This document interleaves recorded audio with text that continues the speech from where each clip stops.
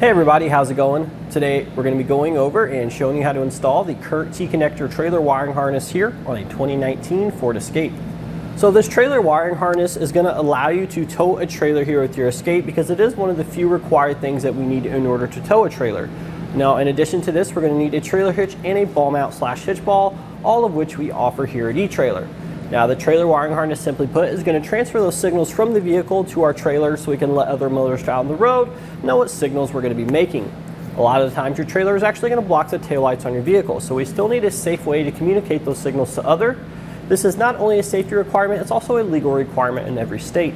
Now this kit is going to provide us with a 4-way flat, also known as a 4-pole trailer connector. This is going to carry over all of your basic lighting signals, such as the stop and turn signal circuits for either side, as well as the running light circuit. Now 9 times out of 10, this is going to be what you need here for the Escape. Now if you have a larger trailer with electric brakes, you'll actually have to adapt this to a 7-way, and we have some kits for that here at eTrailer as well. But again, 9 times out of 10, you're just going to need the standard 4-way for all your basic lighting functions. So this kit is actually going to be completely plug and play, therefore you don't have to do any splicing into the vehicle, which everyone likes. I mean, it's obviously nice. We don't want to potentially damage the vehicle or avoid our warranty.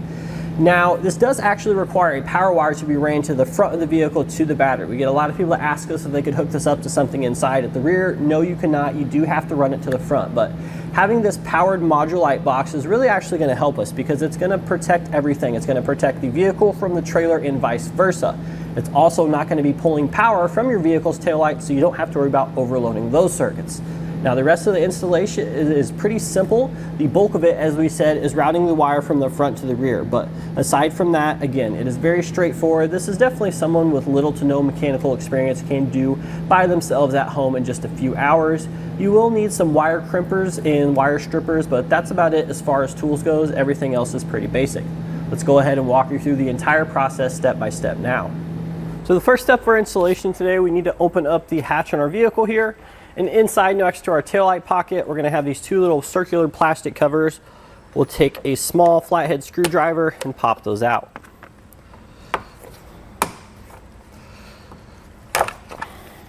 Now once we do that, we're going to take an 8mm socket and remove those 2 screws that we just revealed.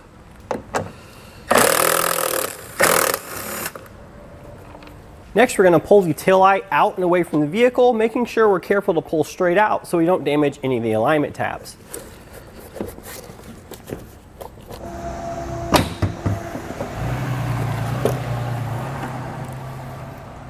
Now once we have the taillight out and away from the vehicle, we're going to go ahead and remove this electrical connector here. So this is usually held into place with a tab. So if we press down on that tab and pull out, you should be able to remove the taillight. So we've got this side out. We're just going to repeat those same few steps over on the other side. Now at this point, we're going to be removing everything from the cargo area here because we actually need to remove the floor panel. So everything you have in your trunk, go ahead and get out now. So our floor covering is just going to pull straight up and out. And now that we have all the other stuff out here, we've got our floor covering off, we need to look in the back corner here. Now you may have one or multiple electrical boxes. Depending on how many you have, you want to go ahead and remove the connectors for all of them. So we just have the single black one back here. Just go ahead and pull these connectors off. There's a little tab you press, pull straight out. Pretty simple and straightforward. Now we need to go ahead and remove these storage trays. So this is done by removing these 2 little push pin fasteners with a trim panel tool. So just go ahead and pry those out. And again, we have 2 of them. 2 on either side there, and once we get those out, these are just going to lift up.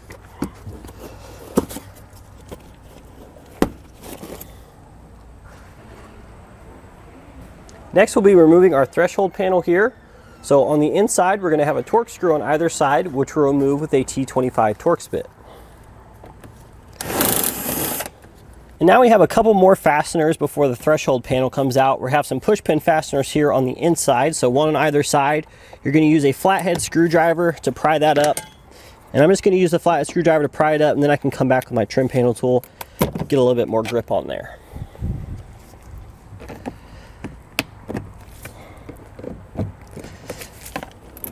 And now we're just going to pull up on our threshold panel here.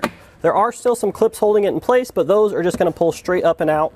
You don't have to worry about releasing those. Next, we're going to be prying our panels outward, so we're going to take a trim panel tool. I'm going to get it underneath the panel there, lift up, And then I'm going to sneak my trim panel tool back behind the panel here and release the fasteners.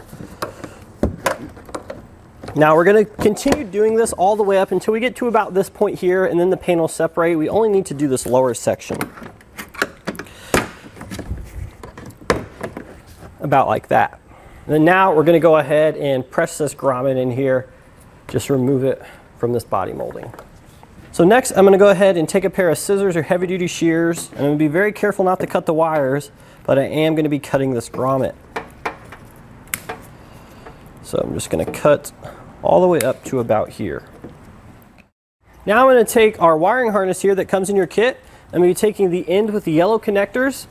I'm going to pull back this panel here, reach inside here. We're going to be reaching in there until we feel for that hole that the grommet for our taillights came through. And then on the outside here, you should be able to just push your connectors through, just like so. So now once I have my connectors through there, we're going to place these wires, pull it out a little bit more. We're going to place those wires through the slit in the grommet, and then I'm actually just going to reseat that grommet. Now it's a little hard to do with just on the outside, so I'm going to have my fingers come through the inside there and give us some assistance. There we go, just like that. And now I'm going to take the silicone that comes in my kit and I'm going to fill that remaining gap. So here's that silicone. I'm just going to put a nice thick bead there where we cut our grommet. Now we're just going to go ahead and make all of our connections here. So they're only going to plug in one way. This one goes to the factory connector. This other one goes to the tail light, which we'll go ahead and reinstall now.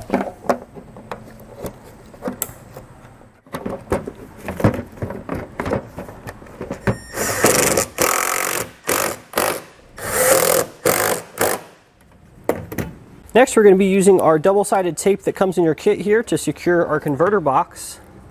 So just peel one side back, stick it on the back of the converter, peel the other side back, and then we're just going to find a nice flat surface inside the body of the vehicle here to attach it to. I'm going to hold it there for a couple seconds so we get good adhesion.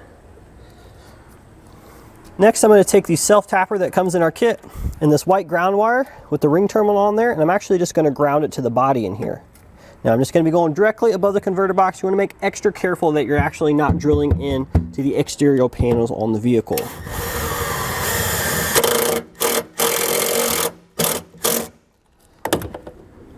Next, I'm going to take our two connectors here with the green wire, and we're going to be routing this behind where that threshold panel was all the way over here to the other side of the vehicle.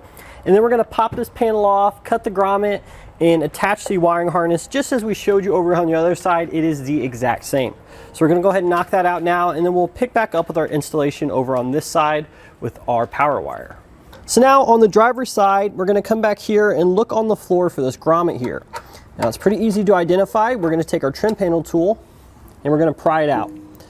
Now whether you get it out the front or it pops out the bottom, either way we do need to remove it. So once we have this grommet, what I'm going to do is I'm going to take a razor knife. You guys can take a pair of scissors or just a knife, and I'm going to cut a nice large slit in that.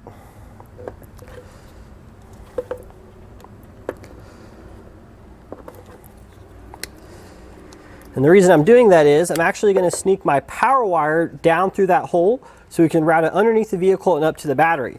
Now, something else I'm going to be doing that's not required for you guys is going to be in regards to the actual trailer connector. So normally, as our instructions put, our trailer connector is actually designed to just sit inside the vehicle, meaning you're going to ravel it up like so, tuck it in here, and then when you need to use it, you're going to drape it out the hatch, and it's actually going to be closed by this hatch here. It's going to be secured by the hatch. There's some weather stripping there, so it's not going to pinch it or anything. Now that works fine, but it honestly doesn't look the best. You're going to have this wire dangling down on your bumper, which a lot of people don't like. And if you're one of those people, we're going to show you how to get around that, because we're actually going to be routing our trailer connector underneath the vehicle and securing it to our hitch. So if you guys want to do that, great, go ahead and follow along. If not, then you'll just pay attention to the power wire part of this installation for these next few steps. But since we are going to be routing it outside the vehicle, what I'm going to do now is you actually need to go ahead and cut this somewhere. So you have to cut these 4 wires and splice them back in. So we're going to cut it preferably so our connections are going to be inside the vehicle. So probably closer to the converter is where I'm going to cut it. And then I'm going to route our wire down through the grommet, and then we'll reconnect everything underneath. So let's go ahead and take care of the power wire real quick here. So we're going to take the primary wire that comes in your kit, splice off some of the jacket, and crimp on a yellow butt connector.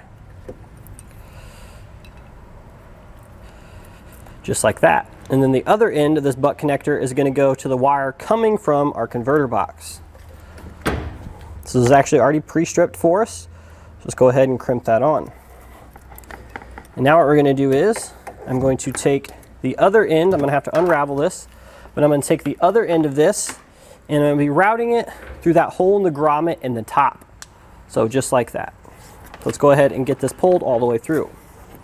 So what I did is I went ahead and separated each of the wires in this four-way. I just took a razor knife and I carefully cut in between them and then separated them out.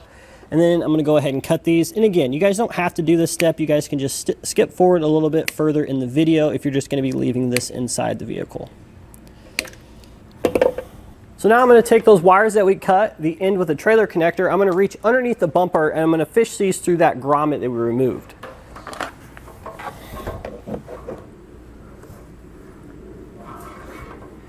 So now that we have our wires up into the cab here, we're going to go ahead and stick them through the grommet. And then once we do that, we're just going to attach them to the wires coming from our converter box that we cut earlier, which are these here. Now again, you'll need 4 blue butt connectors to do this, which are not included with your kit.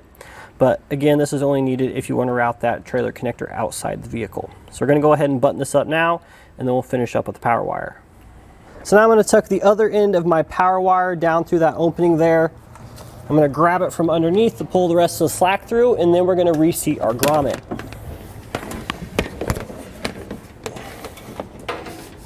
Now once we do get the grommet reseated there, we're going to come back with our black silicone, and similar to what we did earlier with the taillight connectors, we're just going to make sure there isn't any gaps there where we cut it. So now that everything's pretty much wrapped up inside the vehicle, all we have to do is come underneath and route our power wire and then secure our trailer connector depending on if you routed it outside. So for the rest of the steps now, we're just going to be securing some stuff inside the vehicle there, and then we'll pick back up underneath. So now that we're underneath the vehicle, we're going to take our power wire here. I'm going to route it all the way up to the front of the vehicle and into the engine bay where our battery is. We're going to go ahead and do that now, and then we'll show you the path that we took. So we've got everything routed here. So we're going to go ahead and follow from the grommet to the front of the vehicle. Now on this first section here, we have the heat shield, which is pretty sharp. So I went ahead and used some wire loom, that way it doesn't pierce our wire. And then I went up and over the rear subframe here, all the way over to this point, and you're going to see our first zip tie there, pulling tension on that to keep it from falling down. And then we're going to go up and above this panel here. And at this point, you're going to take a 10mm socket and remove these 3 nuts here. That way you can pull the panel down and you can sneak your power wire above that. And then we're going to go all the way to the front, and here's where our wires are going to come out at. And from this point, we're going to go up into the engine bay. So there's a little pocket here beside the lower control arm mount that's going to allow you to fish the wire up into the engine bay, and our battery is going to be right up in there. If you're not sure how to get your wire up there, use some sort of fish wire device. I like to use a piece of airline tubing and basically go from the top, stick it down through the engine bay. Then once you pull it down here, you can tape your wire to it and then pull your wire up into the engine bay. Now your wire is going to come up around this area here. You can see the black wire, and what I did is I went ahead and attached it to the fuse holder that comes in your kit here. So on one end you're going to crimp on a butt connector, connect that to your power wire, and the other end is going to have a ring terminal. Now you want to be careful when you're tightening down this ring terminal here, because this nut actually does not come all the way off. You'll take a 10mm socket and you'll loosen it up, and then you're actually going to cut the end of your ring terminal so it makes a little opening. Then you can slide it over that stud there and pinch it together as best you can, then re-secure that nut so you get a nice tight and secure connection. Then all the thing left to do is to go ahead and reinstall your fuse here, that 10 amp fuse. Now we're ready to test the system out to make sure it's working properly. Now real quick before we do our testing, here you can see we have our trailer connector mounted. So we mentioned there being a couple different options for this. Now if you did choose to route it outside the vehicle, you're pretty much just going to go over behind the bumper there once we go through the grommet, and then you can either secure it to the safety chain loops on the trailer hitch with the dust cap that comes with, or you can purchase a combo of brackets here that we offer eTrailer for a little bit of a cleaner install look. But now we're just going to go ahead and plug in our little 4-pole tester here. Now if you guys don't have one of these, you can just use your trailer. Keep in mind, if there's any issues on the trailer, they will carry over to our testing on the vehicle. Let's go ahead and jump inside our vehicle now and run through our signals. So there we go. Now we know everything is hooked up and working correctly. And that's going to do it today for our look and installation of the CURT T-Connector trailer wiring harness here on a 2019 Ford Escape.